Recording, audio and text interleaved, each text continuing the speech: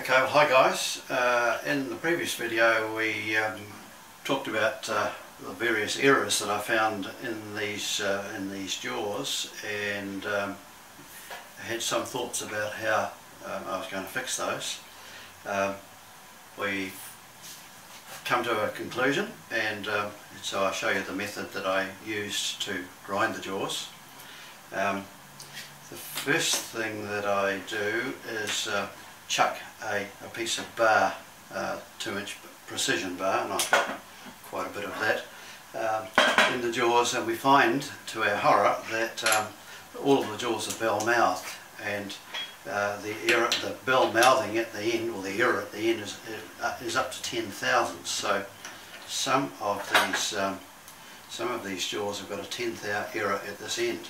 This is number 2 jaw. There was daylight at this end of the jaw, at the outer end, and this particular bar, there was a 10th error between this end of the jaw and the bar. So what I decided to do, rather than have to grind 10th thou off most of the jaw, I set this up in the milling machine, and I set that end 10th thou low by running a dial gauge across there, and then clamped up the vise and ran a tungsten carbide end mill across the whole jaw. And of course what that ended up doing was taking 10th thou off this end and nothing off that end. So I'll just run that past you again. So this jaw, there was 10th thou of daylight at this end with the workpiece. So I took the jaw out, put it in the vise in the milling machine, and with a dial gauge tapped the jaw until it was 10th thou low at this end compared with that end. Clamped up the vise, then ran a milling cutter across the whole jaw, which ended up taking 10th thou off this end and nothing off that end. So essentially this jaw has now approximately a 0 error, within, give or take a thousandth or so. So we did that with each jaw individually, which meant that all of the jaws essentially had an error that was now much closer to 0 than it was before, which meant that when we do the grinding, we don't have to grind as much off each jaw. Now the toolpost grinder, that was another issue. This toolpost grinder had a 2-inch wheel on this face here. It didn't have an arbor, and of course the 2-inch wheel won't go into the jaws. So I made up this extension for a smaller stone. This is a white stone, and I made the arbor between centres, so it was dead accurate.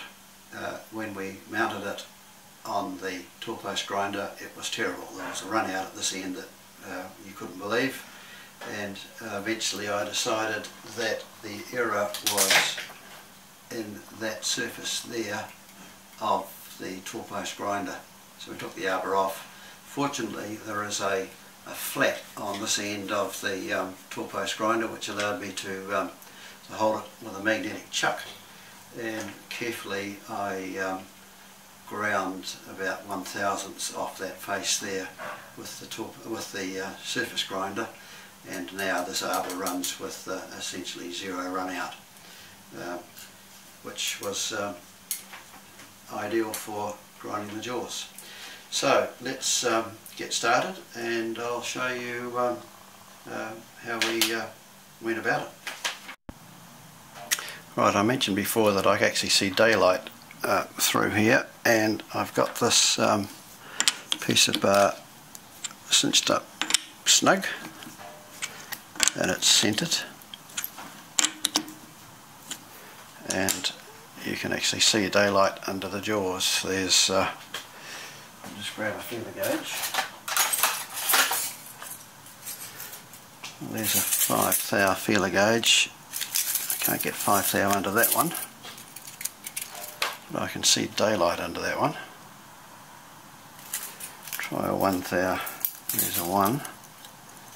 Right, I can just get 1 thou under that one. That's jaw number 3.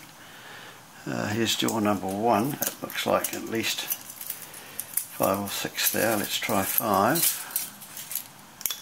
Yeah, well, that's probably closer to 10. That's jaw number 1. This is jaw number 2.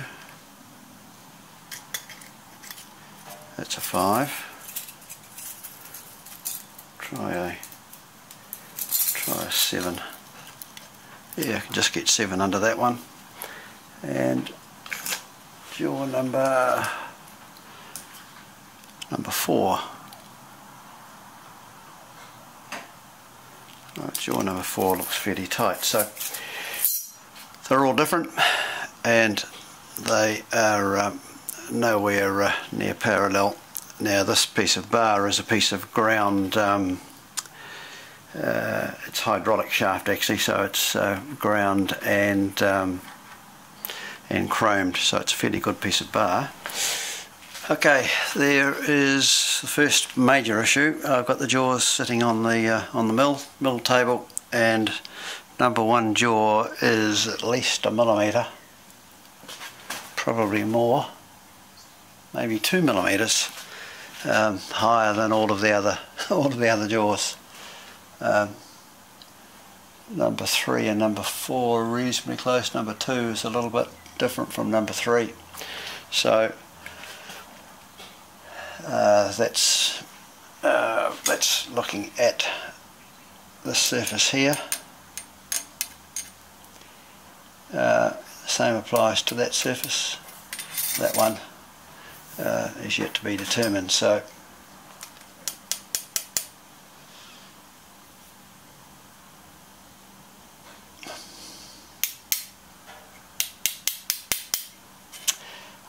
it is probably millable. Big Chinese jaws, they're very hard, but I can file the back of the jaw, so with a carbide cutter I should be able to mill them to size. The jaw approximately level at the moment.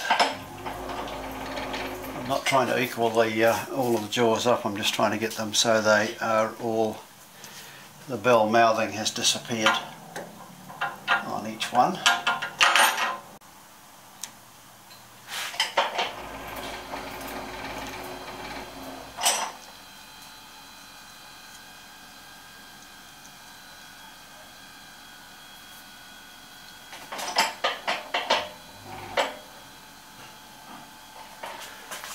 An 8/1000 is 20 divisions. Sorry, 13 thousandths.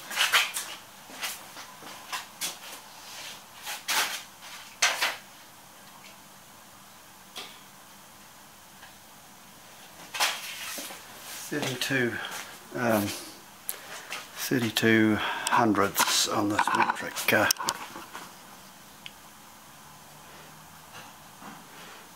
metric gauge. So I need this side to be 32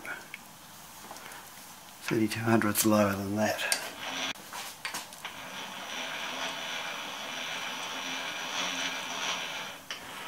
That's too far.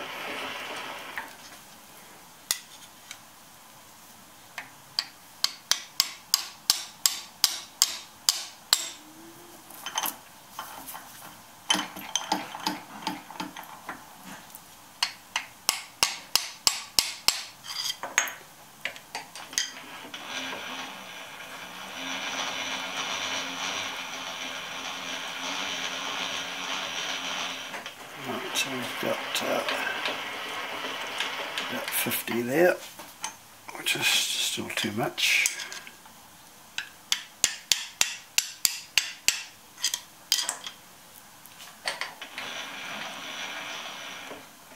It's 20, 30, 40, still too much.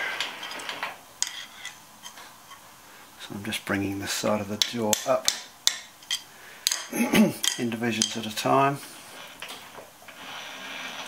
10, 20, 30, 40, it's not too far.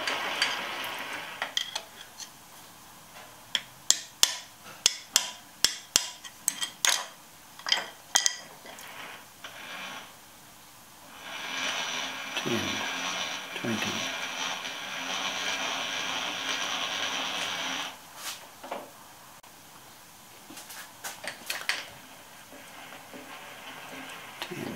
20, 30, 35, 40. It's still a bit low at this end.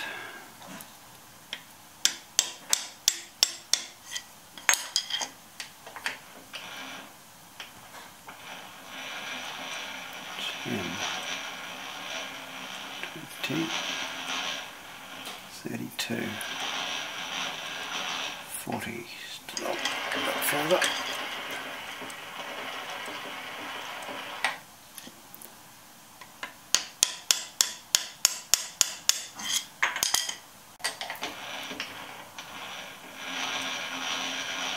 10, 20, 30, 32, exactly right.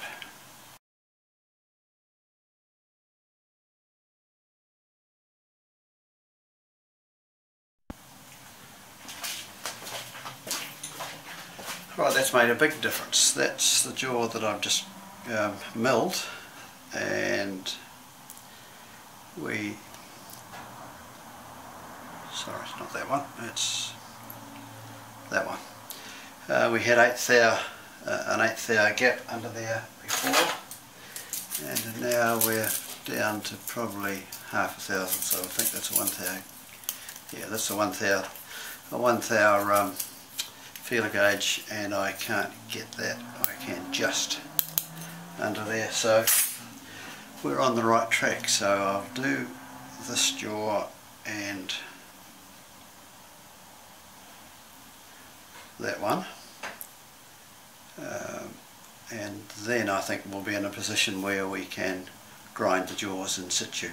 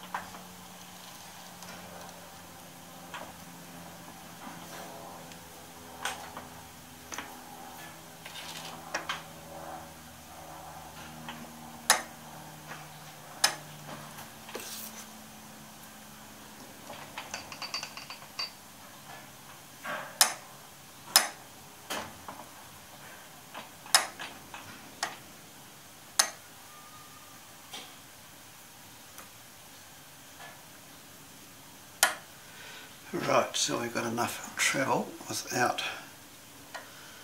the dog hitting the tool.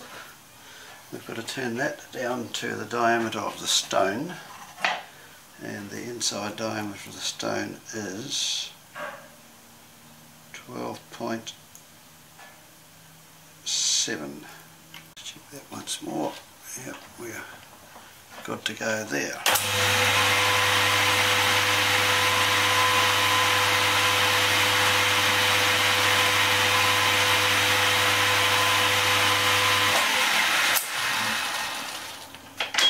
Feed on.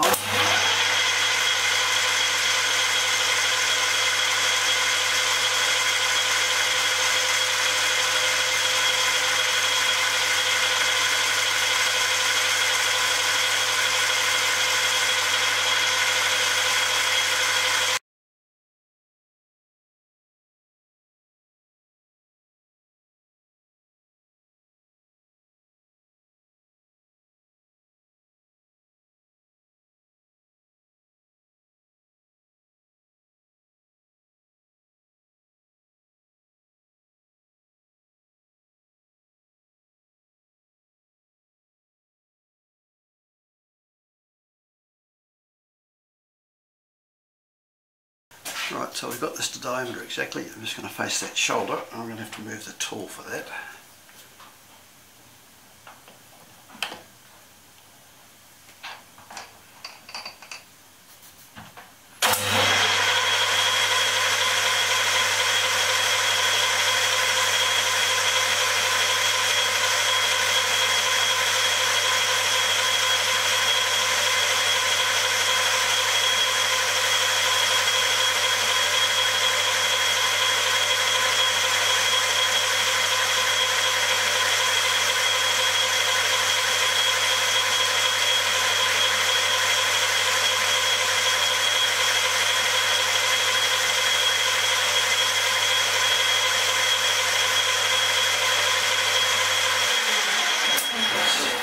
That's good, we've got that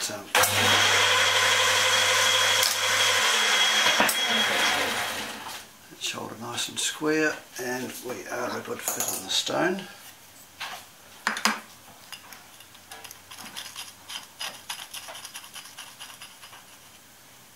Yep, that's good. Right, I now need to thread that bit there, and the hole in the centre there is to take the head of the Allen screw, so we don't have a lot of option here. I need to work out whether I use an imperial nut or a metric nut to thread that portion. I'll be back to you shortly.